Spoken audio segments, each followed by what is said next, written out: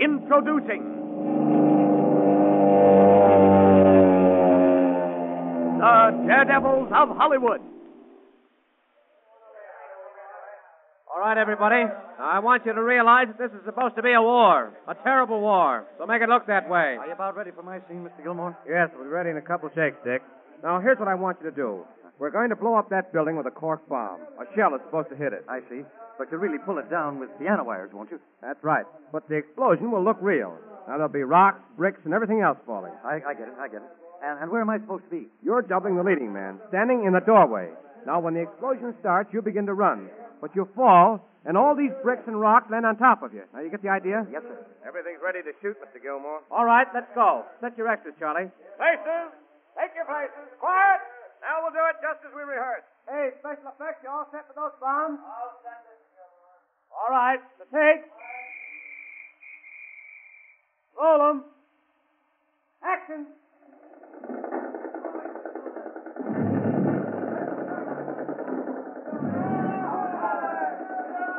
All right, touch it off.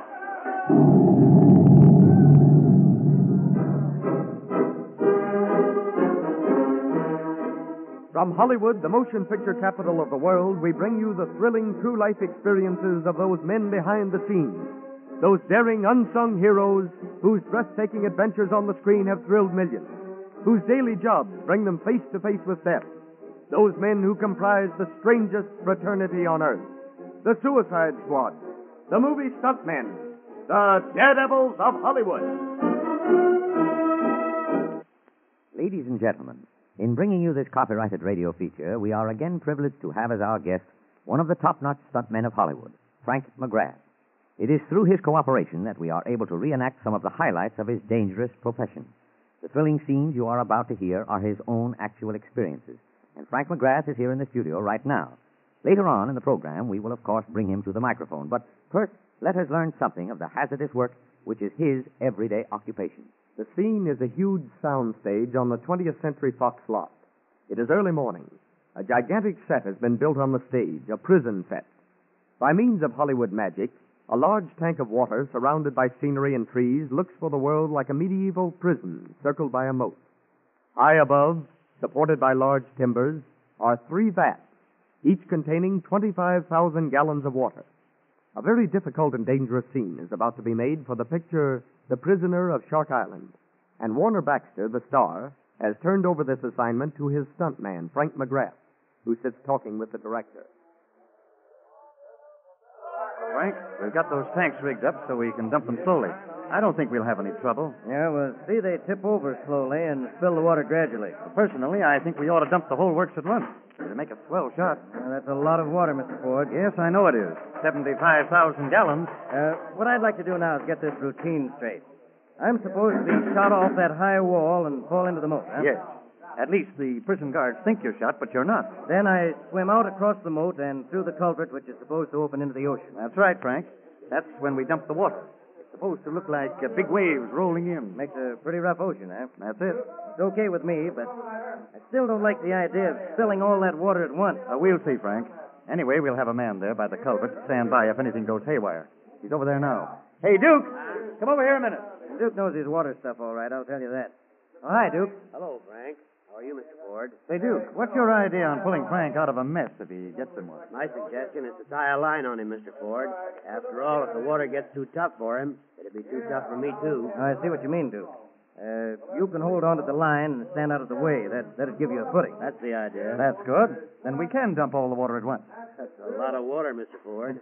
They're my exact words, Duke. If you're ready, Mr. Ford, we're all set. All right, Johnny. Let's take it, boys. Up on the wall, Frank. You all right? Here, hold still a minute, Frank. Let me tie you off. All right, everybody. This is it. On your toes now. And stay out of the way of that water. This is the picture. Quiet, please. Hey, Griff. Tell them to cut the ropes on the tanks when I give the signal. You're not going to dump it easy, then. No, let it all go at once. How about it, Frank? Are you all set? All ready, Mr. Ford. Okay. Here we go. Turn them over. Action! There he goes into the water. Nice fall. Yes, and it's a good shot so far. He's swimming for the culvert. He's going through. All right, men. Dump the water. Cut the rope.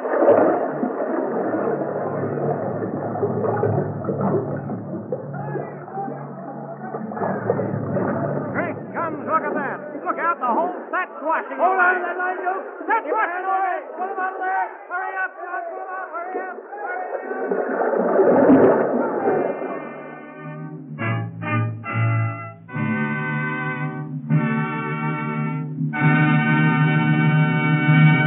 Ladies and gentlemen, it is our pleasure to present the courageous young man who made that scene, whose job it is to make just such scenes for motion pictures. Frank McGrath, interviewed by Hal Stiles. Well, Frank, that was certainly a shower bath, wasn't it? I'll say it was. The weight of that water ran into tons. Were you hurt? No, not seriously. Of course, it knocked me unconscious. I would have drowned if I hadn't had that rope around me. Well, I gather the flood of water washed the entire set away. Yeah, that's right. Of course, you had to do the scene over again. Yes, we did it again, but they didn't dump the water so fast this time, and everything went off okay. Say, Frank, you have a contract with 20th Century Fox, haven't you? That's right. And do you work every day? No, not every day. You see, I double for Warner Baxter. I only work when he works. I see. Well, now, Frank, to just what do you attribute your success as a doubling stuntman? Well, lucky breaks have had a lot to do with it. And then, too, I take my work seriously. I like my job, and I do my best every time. And who did you double for when you first started in pictures? At first, I doubled for anybody who would let me. Then I met Buster Collier, Jr., and I worked for him about 7 years. And how long have you been with Warner Baxter? 7 years. 7 seems to be your number. That's right. Now, look, Frank, do you do all kinds of stunts? No, I don't do many stunts anymore. That is, not as many as I used to. It isn't necessary. It's only seldom that stunts come up in Baxter's pictures. But you used to do them all the time, didn't you? That's right. I've done a lot of horse stunts for westerns. You know, falls, jumps off cliffs, and things like that. Say, years ago, I did a horse gag for a picture called The Killer with George O'Brien. Dave Howard was the director, and it was on location. Just a minute, Frank, if you don't mind. Suppose we hear about that horse stunt. And first, I think it's time for our sponsor. All right, Frank. Now, what about that horse stunt? Well, it was on location down at Chatsworth. I was to be tied on the back of a horse, and the horse was to run away. Believe me, that horse could run. Cliff Lyons, another stuntman, was to ride his horse up alongside and overtake me, but it seemed that Cliff's horse couldn't run quite fast enough. And we were all ribbing him about it. That makes 5 times we tried it, Cliff. Do you think there's any chance of getting home tonight? They're probably stuck here for a few days, Mr. Howard. Maybe in a week, maybe 10 days, and Cliff will make the run. Maybe you could give me a slower horse. Or else give me a faster one. Say, that might be an idea at that. Hey, Mac, bring over a faster horse for Cliff. These cameras are getting pretty cold, Cliff. We don't want them to freeze up on us. I'm getting kind of worn out being tied to this nag all day. Let's really try to get the shot this time. How's this one, Mr. Howard? That he'll do. Now, get on him, Cliff, and let's try it again. Now, all you have to do is catch up with Frank and stop his horse. Oh, this scene ought to be a cinch. You all set, Mr. Howard? Yeah, let's take it. Okay. Everybody, we'll try it again. The take, quiet. All right, now, boys, do your stuff. Make it look good. Okay. Emma. Say, he just can't catch Frank's horse. Oh, that's no good. They're too far out of the scene now anyway. Cut! Oh, it's got me stumped. I don't know what to do. Frankly, neither do I, unless we change horses. Say, that might work. Let's try it. Okay. Come here, fellas, listen. We got another idea. How about changing horses? Okay with me. Anything to get this shot to go home. All right, let's make the switch and try it again. Well, we'll have to get the shot pretty soon. The sun's beginning to take a dive. I bet you knew how we get it this time. I'm just sore enough to do it. Well, are you all set? Yep, let's go. Here we go. This is it. This is the picture. Quiet, please, quiet. Turn him over. Now go ahead, boys. Come on. Looks like he's going to make it this time. He's gaining on Frank. Oh, but he can't quite make it. Just a little faster, Cliff. You've almost got him. Say, those horses are really running. Holy snakes, look. Cliff's standing up in the saddle and he's going to jump. Look at that guy. He's leaning over. There he goes. Say, McGrath's horse is falling. What a spill. Hey, come on, fellas. Get over the horse. Well, Frank, that certainly must have been quite a fall. Quite a fall is right. I broke 5 ribs and was laid up 2 weeks. Now, how did that accident happen? That is, what caused it? Cliff was so anxious to make the scene that last time that he made a dive for my horse. You know, a flying tackle. Of course, he didn't intend to trip him up. I suppose a lot of unusual things happen in the picture business, don't they?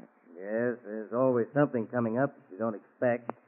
Getting back to Warner Baxter, Frank, in this new contract you have, will you be doing the same work that you've done for 7 years? That's right.